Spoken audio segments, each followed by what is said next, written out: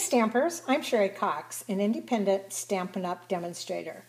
I've had several requests on how I made this beautiful watercolor butterfly, so today I'm going to show you my technique.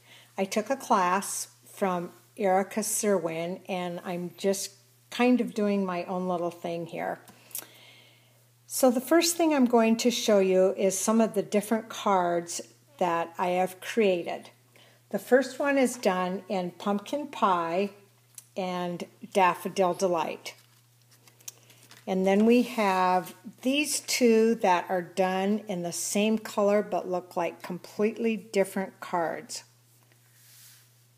The colors that I used on these are Pacific Point and Daffodil Delight. And it depends on how you actually put the paint on your water and how it blends, and that's how you're going to have the different colored effects on your cards. The last one I'm going to show you is done with our in colors. And those two colors I used are Dapper Denim and Emerald Envy. Okay, let's get started. The first thing that we're going to do is you're going to take your butterfly thinlit, you're going to place it on your cardstock, and you're going to trace it in pencil lightly all the way on the inside. And that's what you will have when you get done with that. Next thing, we're going to take your aqua painter, and I am going to color, or actually water, all the way inside the lines. And you'll want to get this pretty wet, but what you don't want to do is go outside of the lines. So you're going to keep the water inside the lines because it kind of acts like a barrier. So if you just keep that on the inside, you're going to be doing good.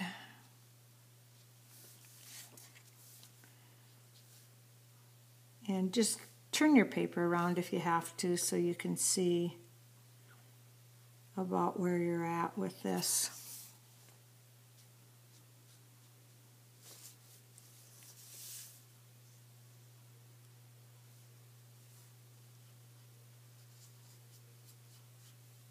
Okay, so that should be pretty well coated with water. Just make sure it's pretty soaked. Okay, then the next thing you're going to do is you're going to take your stamp pads, and the two colors I'm going to be using on this one are Pacific Point and Rich Razzleberry. So you can do one of two things. You can take your stamp pads and you can squeeze them to get the ink onto the other side, or I like vibrant colors. So what I'm going to do is I'm going to take our Stampin' Ink refills, and what I did was I squirted a little bit in each lid. And I'm going to squirt a little bit more into the razzleberry because it looks like that's getting a little bit dried up. Okay, so then you've got your paper towel handy, and you're going to take your, I'm going to work with the blue first, so I'm just going to not add too much water in there because you've got your butterfly already watered down.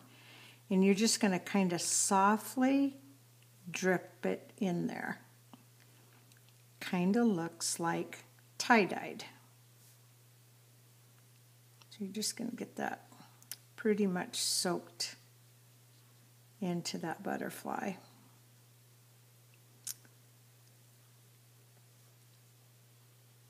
And I think that's enough blue, so I'm just going to brush my brush off a little bit, and then I'm going to dip it into the razzleberry.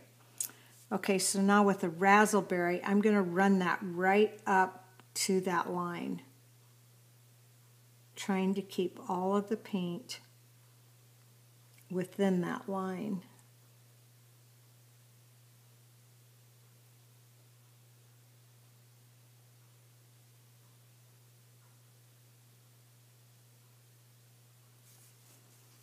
and turn it if you need to.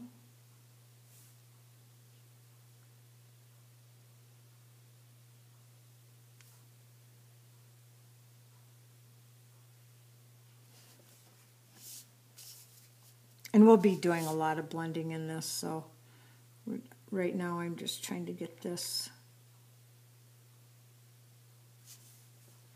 in the line.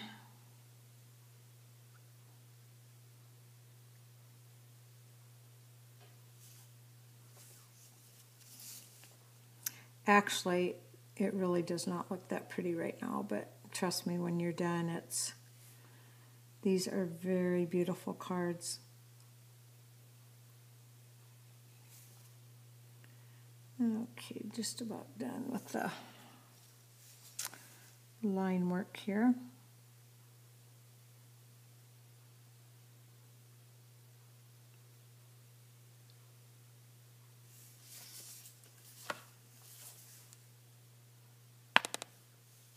Oops, sorry, I bumped my camera.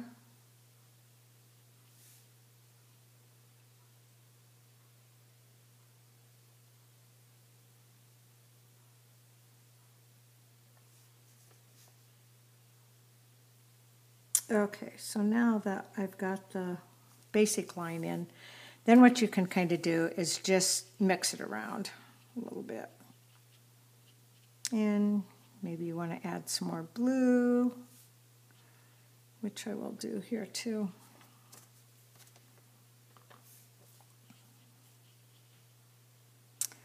And the different colors you get is just amazing when this is dry.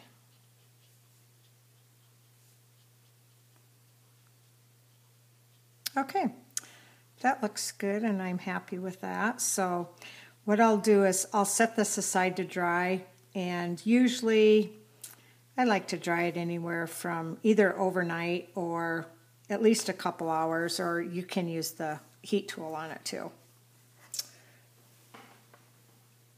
Okay, so this one I did ahead of time, and that is one that is completely dry and such a beautiful color on there.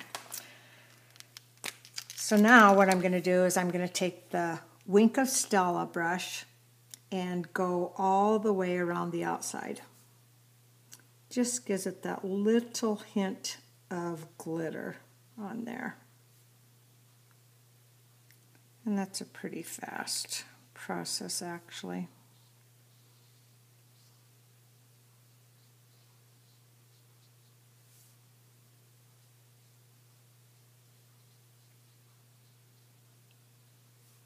And hopefully you can see that glitter on the camera.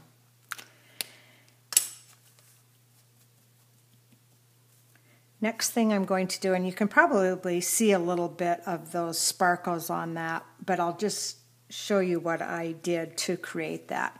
I'm just going to take my brush, and you're going to add a little bit more water in here, and then you're just going to flick it off your brush like that, and that's how you get those spots on there.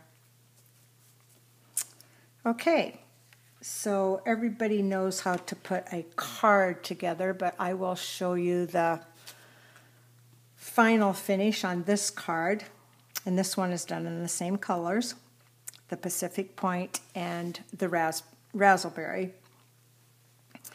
And what I've used here is the Dear Friend from the stamp set called Birthday Blooms, and I actually heat embossed that. And then I used a little bit of this thread here, and that is what I used on the background here. I just wrapped it around my fingers, did a little bit of figure 8, and then also with the Dear Friend, I used the thinlits called the Lots of Labels. So that's what I used to cut that particular thing out. I thank you very much for watching, and hopefully you've learned some great tips from this. Thank you.